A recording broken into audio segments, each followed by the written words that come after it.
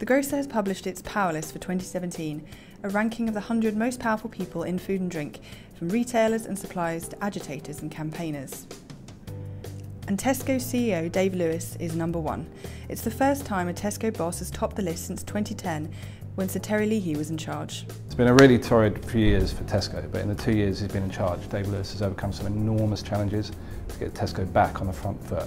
He's made big changes to operations and relations with suppliers and customers, and in terms of power plays, Marmite Gate was huge, while the recent acquisition of Booker shows Lewis wants to keep moving Tesco forward.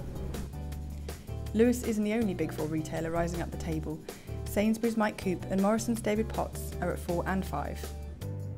And suppliers are also moving up the list. Diana Hunter's had a storming year as CEO of Conviviality, as has Patrick Coveney at Greencore. Both are acquisitive, they're focused, and they're making strong, agile moves that make their businesses more powerful. And everyone else will need to be more powerful, as the complexities brought about by Brexit loom large. This is more than just a power list. It's a who's who of the food and drink industry in 2017, packed with facts and stats about the biggest players in the game. And it's out now.